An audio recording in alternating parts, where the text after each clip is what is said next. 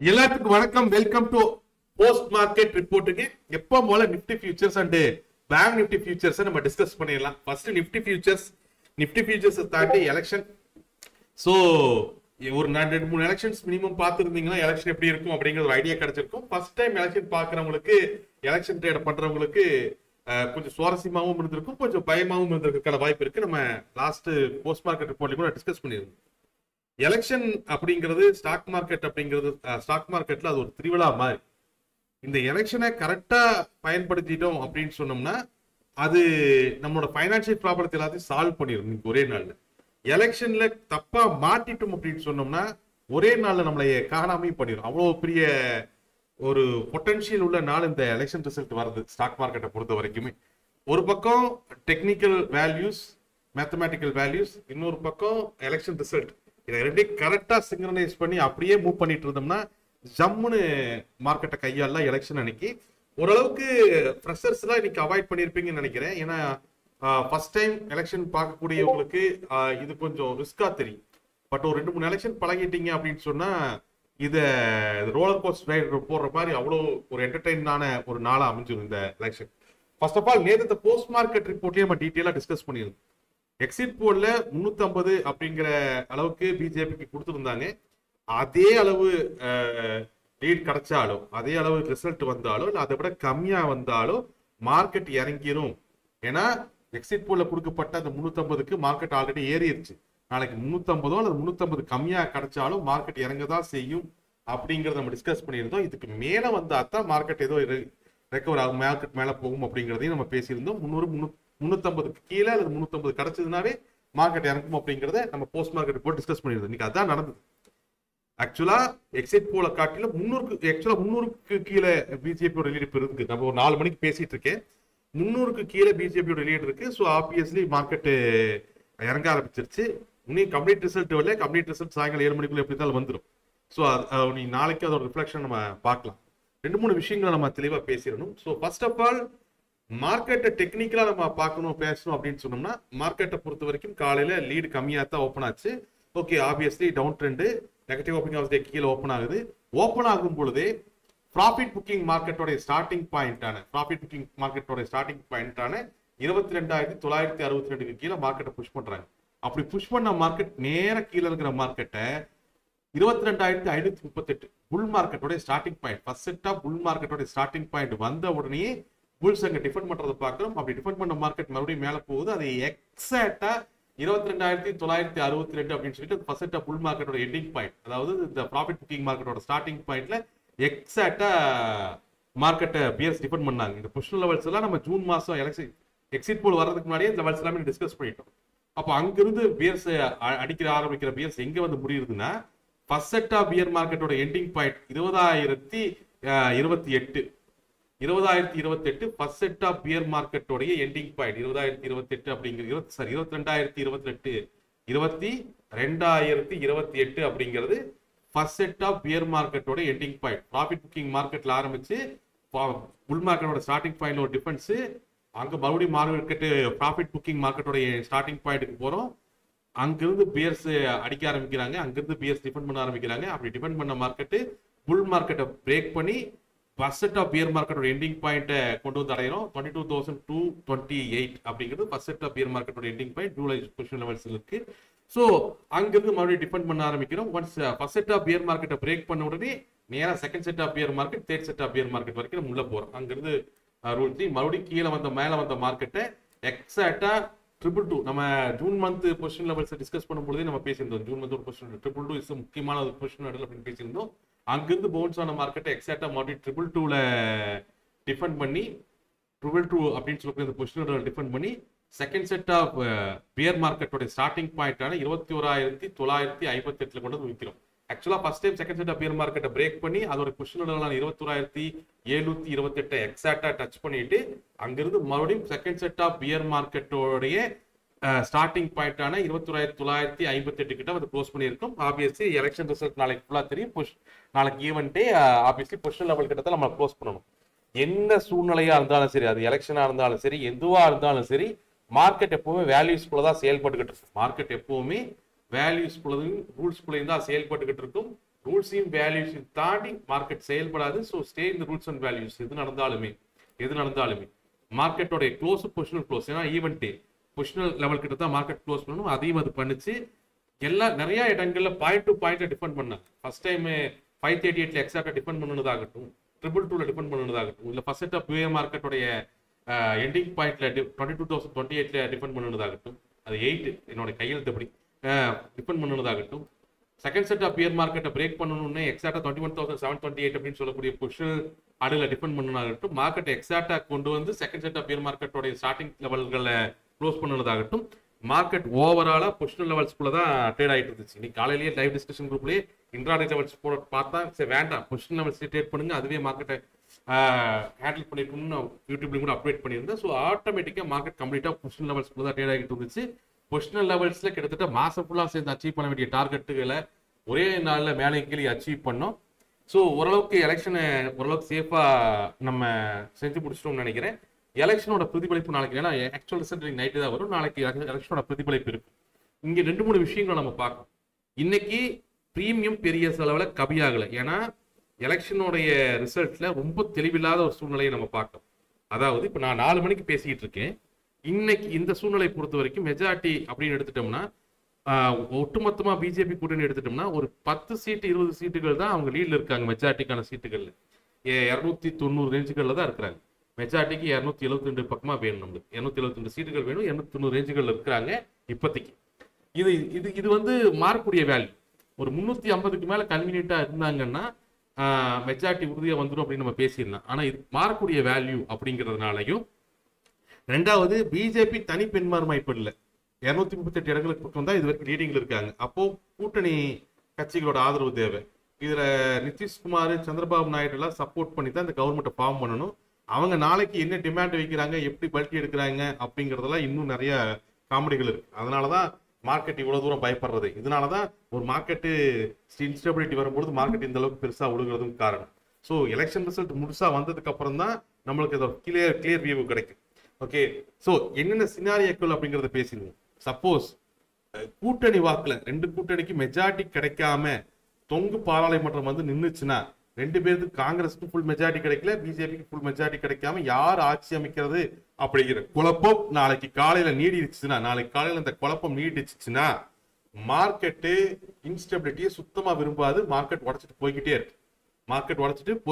Market அது பாட்டு கவர்ந்துட்டு போயிட்டே இருக்கு. அப்படி நடக்கும் பொழுது நம்ம ஜூன் பொசிஷன் லெவல்ல 3 set of pier market calculate பண்ணியிருந்த முடியும், அதையும் பிரேக் பண்ணும். ஏன்னா ஓப்பன் டு 18,000 வரைக்கும் ஓப்பன் ஆகும் மார்க்கெட்டு. ஒவ்வொரு நாளும் அந்த யார் ஆட்சி அமைப்பாங்கிற பயம், ஓரளவுக்கு ஒரு ஸ்டேபிளான கவர்மெண்ட் ஃபார்ம் ஆகாத ஒரு சூழ்நிலை ஏற்பட்டுச்சுன்னா அது மிகப்பெரிய அளவுல பொருளாதாரத்தை பார்த்துட்டு மிகப்பெரிய அளவுல நம்மளுக்கு டவுன் சைட்ல மார்க்கெட்டை கிரியேட் பண்ணும், ஒரு லாங் டவுன் சைட்ல கிரியேட் பண்ணிடும். ஸோ தேர்ட் செட் ஆஃப் புல் மார்க்கெட்டை பிரேக் பண்ற பட்சத்தில், தேர்ட் செட் ஆஃப் பியர் மார்க்கெட்டை பிரேக் பண்ற பட்சத்தில் அடுத்த செட் ஆஃப் ஜூன் லெவல்ஸோட வேல்யூஸை நான் கால்குலேட் பண்ணி யூடியூப்ல போட்டுறேன். அதை நம்ம ஃபாலோ பண்ணிக்கலாம், அது பிரச்சனை கிடையாது. இப்போதைய வரைக்கும் நம்ம ஜூன் மந்தோட ஸ்டார்டிங்ல கால்குலேட் பண்ண 3 set of bull market, 3 set of pier மார்க்கெட்ஸ்குள்ள தான் மார்க்கெட் ஓடிட்டு இருக்கு. நேற்று 3 செட் ஆஃப் புல் மார்க்கெட்டை நம்ம கம்ப்ளீட் பண்ணோம், இன்னைக்கு பியர் மார்க்கெட்டை கம்ப்ளீட் பண்ணியிருக்கோம். ஸோ எல்லாமே பாயிண்ட் டு பாயிண்ட் கம்ப்ளீட் பண்ணியிருக்கோம். அது பெரிய பிரச்சனைகள்லாம் ஒன்றும் கிடையாது. ஆனா நாளைக்கு 2 விஷயங்களை நம்ம நோட் பண்ணணும். நாளைக்கு பேங்க் நிஃப்டியோட எக்ஸ்பிரி. பேங்க் நிஃப்டியில அடிமணியை கூட்டி பார்த்தா 1000 பாட்டு பிரீமியம் இருக்குது. நாளைக்கு சாயங்காலத்துக்குள்ள 0 ஆகும். அதனால ஃபர்ஸ்ட் விஷயம், நீ ஆப்ஷன் பையிங்குள்ள போயிடாதீங்க. ஆப்ஷன் பையிங்குள்ள போய் மாட்டிடாதீங்க. 1000 பாயிண்ட் பிரீமியம் நாளைக்குள்ள இறங்கி ஆகணும். மார்க்கெட்டே ரேலி ஆனாலும் 1000 பாயிண்ட் ரேலி ஆனாலும் அந்த பிரீமியம் 0 ஆயிரும். 8 மணிக்குள்ள அவ்வளோ பிரீமியம் இருக்கு. ஆப்ஷன் பையிங்க நாளைக்கு முடிஞ்ச அளவுக்கு தவறுங்க. அது எஸ்பெஷலி பேங்க் நிஃப்டியில ஆப்ஷன் செல்லிங் அல்லது அதுக்கு அடுத்த வாரத்துக்கு போய்க்கலாம். ஆப்ஷன் பையிங்க முடிஞ்ச அளவுக்கு தவிர்த்துருங்க. ஃபர்ஸ்ட் விஷயத்த அந்த விஷயத்த ஞாபகம் வச்சுக்கோங்க. இன்னும் நிஃப்டியிலேயே பிரீமியம் அப்படியே தான் இருக்கு. இந்த பிரீமியம் கரைஞ்சாதான் எல்லா ஸ்ட்ராட்டஜிகளோட ப்ராஃபிட்டையும் நம்ம வெளியே எடுக்க முடியும். ஸோ நாளானைக்குள்ள அது எப்படி இருந்தாலும் 6ஆம் தேதி எக்ஸ்பிரிங் அதுக்குள்ள பிரீமியம் கிடைச்சிடும். அது பிரச்சனை கிடையாது. இருக்கக்கூடிய எக்ஸ்ட்ரா பிரீமியம் எல்லாமே கிடைச்சிடும். நான் ஆப்ஷன் பையிங்க ரொம்ப ஜாக்கிரதையாக ஹேண்டில் பண்ணணும். ஆப்ஷன் பையிங்கன்னா இன்னுமே மார்க்கெட்ல எலெக்ஷனோட கிளியர் ரிசல்ட் கிடைக்காதனால பிரீமியம் இன்னும் எக்காரணத்து கூட கவலை. ஏன்னா நார்மலா என்ன நடக்கும்னா, ஒரு எலெக்ஷன் கவுண்டிங்லப்போ ஒரு 3-4 மணி வாக்கில், அதாவது மார்க்கெட் முடியறதுக்கு முன்னாடியே கிளியரான ஒரு வியூ கிடைச்சு, இவங்க தான் அப்படின்னு கிளியரான வியூ கிடைச்சு. அப்படி கிடைக்கிற பட்சத்தில் எக்ஸ்ட்ரா பிரீமியம் ஆட்டோமேட்டிக்கா ரெடியூஸ் ஆயிடும். ஆனா இப்போ நம்ம பேசிட்டு இருக்கிற வரைக்கும் கிளியரான வியூ இல்லை. ஏன்னா மிந்தக்கூடிய ரேஞ்சுகள் தான் இருக்கு. 20 சீட்டு தான் லீடிங்ல இருக்காங்க. அதாவது தேவைப்படக்கூடிய மெஜாரிட்டி காட்டிலும் 20 சீட்டிங் தான் லீடிங்ல இருக்காங்க. இது ஈஸியா மார்க் கூடும். ரெண்டாவது அதுவுமே அவங்களுடைய ஓன் சீட் இல்லை, பிஜேபியோட ஓன் சீட் இல்லை, அந்த கூட்டணியோட சீட். அதாவது கூட்டணி கட்சிகளை நம்பித்தான் அந்த சீட் இருக்கு. பிஜேபி தனி மெஜாரிட்டி இன்னும் கிடைக்கல. அதனால அவங்க மாறிடுவாங்களோட பயமும் எல்லா இடத்துக்கும் இருக்கு. ஸோ ஓவராலா கிளியரான வியூ கிடைக்காதனால இன்னும் ஹை ப்ரீமியம்ல நம்ம இருக்கிறோம். ஸோ எப்படிதான் நாளைக்கு சாயங்காலத்துக்குள்ள கிளியரான வியூ கிடைச்சிடும். ப்ரீமியம் அதனால வேகமாக கரையறதுக்கான வாய்ப்புகள் இருக்கு. பேங்க் நிஃப்டி எப்படிதான் நாளைக்கு எக்ஸ்பீரிங்னால ப்ரீமியம் கரைச்சுதான் ஆகும். நிஃப்டி கூட இன்னொரு நாள் டைம் இருக்கு. அதனால ஆப்ஷன் பையிங்க கேர்ஃபுல்லா கையாளணும். முடிஞ்சளவு கையாளாம ஆப்ஷன் செல்லிங் அல்லது நெக்ஸ்ட் வீக் மந்த் எண்டுக்கு போயிட்டீங்கன்னா இன்னும் சுவாரஸ்யமா இருக்கு. இதை விட சுவாரஸ்யம் என்ன இருந்துச்சுன்னா, இன்னைக்கு ஜூலை அண்ட் ஆகஸ்டோட லாஸ்ட் மந்தோட ப்ரீமியம் ரெண்டும் ஒரே ரேஞ்சில் ஒரே பிரைஸ்ல ட்ரேட் ஆகிட்டு இருந்துச்சு. ஓகே, இதெல்லாம் மார்க்கெட்ல இருந்த ரொம்ப சுவாரஸ்யமான விஷயங்கள். இப்போதைக்கு மார்க்கெட் க்ளோஸ் ஆயிருக்கிறது பொசிஷன் லெவல் கிட்ட க்ளோஸ் ஆயிருக்குது. அதாவது second set of pier மார்க்கெட்டோடைய starting point கிட்ட க்ளோஸ் ஆயிருக்கு. நியூட்ரல் ஜோன்ல க்ளோஸ் ஆயிருக்கு. 21,920 க்ளோஸ் ஆயிருக்கு. இது obviously flat to negative close தான். இது ஃபிளாட் டு நெகட்டிவ் க்ளோஸ் தான். அப்ப இந்த க்ளோஸை பொறுத்த வரைக்குமே மார்க்கெட்டோட வேல்யூஸ்க்கு நம்ம டிஸ்கஸ் பண்ணிடலாம். ஓகே, ஃபர்ஸ்ட் விஷயம் என்னன்னா, மார்க்கெட்டோடைய இந்த இடத்துல இருந்து பேசணும்னா பியர் மார்க்கெட், அடுத்து பியர் மார்க்கெட்டுங்கிறது 21,958 தொடங்கி 21,532 முடியுது. அடுத்த பியர் மார்க்கெட் இங்க முடியுது. 21,958 தொடங்கி 21,532 முடிக்குது. இந்த second set of pier மார்க்கெட்டோடைய positional 21,728. Second set of pier மார்க்கெட்டோடைய பொசிஷனல்களில் 21,728. எக்ஸாக்டா மார்க்கெட் கடைசி நேரங்கள்ல அங்கதான் டிஃபெண்ட் பண்ணாங்க. Okay, positional. அப்போ இதுதான் பியர் மார்க்கெட். நாளைக்கு 21,958 அப்படின்னு சொல்லக்கூடிய 21,958 சொல்லக்கூடிய அந்த பியர் மார்க்கெட்டோட ஸ்டார்டிங் பாயிண்ட்டுக்கு தான் நம்மளுக்கு நாளைக்கு negative opening of டேவும். Negative opening of டே கிடைக்கிற பட்சத்துல ஆட்டோமேட்டிக்கா மார்க்கெட் அந்த பியர் மார்க்கெட்டோட எண்டிங் பாயிண்டான 21,532 நோக்கி நகர ஆரம்பிச்சிடும். அப்படி நகர ஆரம்பிக்கும் பொழுது 22,728 பொசிஷனல் ஹெட்லா இருக்கு. 21,728 பொசிஷனல் ஹெட்லா இருக்கு. ஓகே, அடுத்த பியர் மார்க்கெட் அப்படிங்கிறது 21,452 கீழே தான் தொடங்குது. 21,452 கீழே தான் தொடங்குது. ஓகே, ஸோ நாளைக்கு நெகட்டிவ் ஓப்பனிங் ஆஃப் டே கிடைச்சு 21,722 28 சொல்லக்கூடிய அந்த பொசிஷன்களை நோக்கி நகரும் பொழுது 928 858 இன்ட்ராடே டிஃபென்ஸா இருக்கு. முக்கியமா மார்க்கெட்ல நாளைக்கு ஸ்டெபிலிட்டி இல்லாத பட்சத்துல இன்ட்ராடே டிஃபென்ஸ்ல ஈஸியா பிரேக் பண்ணும். ஆனா பொசிஷன் லெவல்ஸ் அப்படி பிரேக் பண்ண முடியாது. பொசிஷன் லெவல்ஸ் அந்த மந்தோடைய levels, intraday levels and மந்தோடைய levels அவ்வளவு சீக்கிரம் பிரேக் பண்ண முடியாது. ஸோ நாளைக்கு நெகட்டிவ் ஓப்பனிங் ஆஃப் டே கிடைக்கிற பட்சத்துல 21,532 அப்படின்னு சொல்லக்கூடிய அந்த பியர் மார்க்கெட்டோட எண்டிங் பாயிண்ட் நோக்கி நாளைக்கு நெகட்டிவ் ஓப்பனிங் ஆஃப் டே கிடைக்குதுனாவே இன்னும் எலெக்ஷனோட ரிசல்ட்ல கிளாரிட்டி இல்லைன்னு அர்த்தம். இன்னும் பெரிய அளவுக்கு எந்த ஒரு கிளாரிட்டி இல்லையும் அப்படின்னு அர்த்தம். ஓகே, இல்லைன்னா பிஜேபி தனி மெஜாரிட்டி இல்லாம கூட்டணி கட்சிகளோட இழுப்பறையோட ஒரு ஸ்டேபிள் இல்லாத கவர்மெண்ட்டை ஃபார்ம் பண்ணுது அப்படின்னு அர்த்தம். அதை ஞாபகம் அதுக்கு மார்க்கெட் அது விரும்பாது.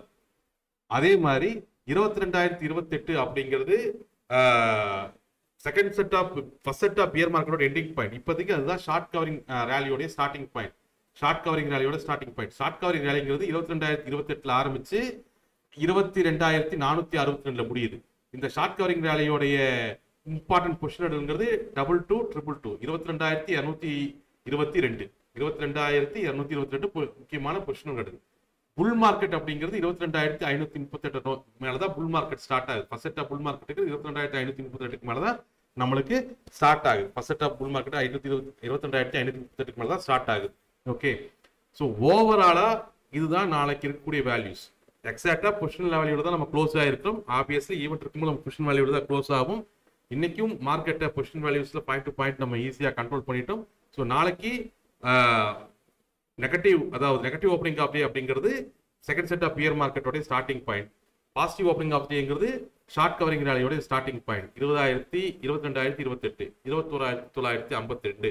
இந்த ரெண்டு வேல்யூக்கும் நாளைக்கு முக்கியமா இதை தாண்டி நாளைக்கு ஒரு ஸ்டெபிலிட்டி, இதுதான் இவங்க தான் ஆட்சி அமைக்க போறாங்க, இதுதான் நடக்க போகுதுன்னு ஒரு ஸ்டெபிலிட்டி கிடைச்சதுன்னா ஒரு சொல்யூஷன் இருந்துச்சுன்னா நாளைக்கு மார்க்கெட் ஓப்பன் ஆகும் பொழுது ப்ரீமியம் கொஞ்சம் கம்மியாகும்.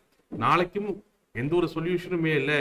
இந்த பஞ்சாயத்து, இந்த பஸ் வச்சு எம்பியை கடத்துறது, ரிசார்ட்ல ரூம் போடுறது, இந்த மாதிரியான ஏற்பாடுகள்லாம் நடந்துகிட்டு இருந்துச்சு. ஒரு ஸ்டெபிலிட்டி இல்லைன்னா மார்க்கெட் சுத்தமாக அதை விரும்பாது. மார்க்கெட் பாட்டுக்கு இறங்கிட்டு செகண்ட் செட் அப் அப்படி நடந்து தேர்ட் செட் ஆஃப் பியர் மார்க்கெட்டை பிரேக் பண்ணிருச்சுன்னா நம்ம நியூ லெவல்ஸை கால்குலேட் பண்ணணும்.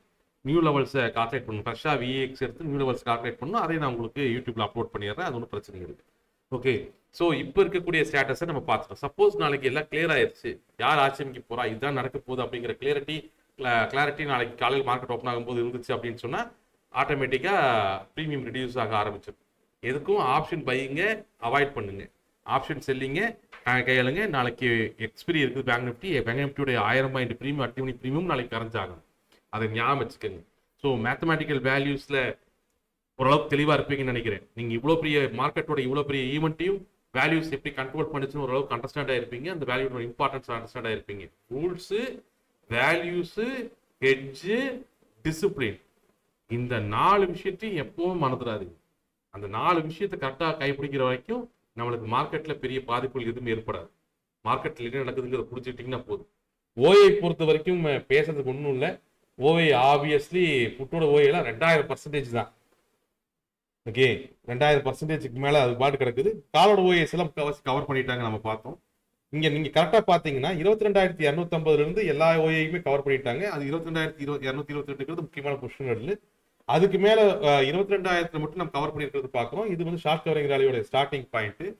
அடுத்து 22,800 அது டவுன் சைட்ல ஷார்ட் பொசிஷனோடைய வேல்யூ. இந்த மாதிரி முக்கியமான வேல்யூக்கள்ல மட்டும் கால் ஓயை கவர் பண்ணியிருக்காங்க. மற்ற இடங்கள்ல எல்லாம் பெருசா கால் ஓயை கவர் பண்ணல.